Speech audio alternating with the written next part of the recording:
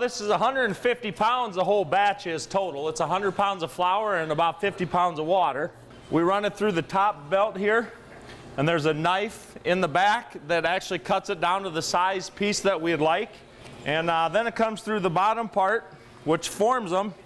There's a tube right through here, and then they come right out the end of the tube there, and bingo, magic. Most important part of the bagel process is the boiling part. You throw it in the kettle, you boil it for about 2 or 3 minutes, and that's what gives a nice shine on a bagel.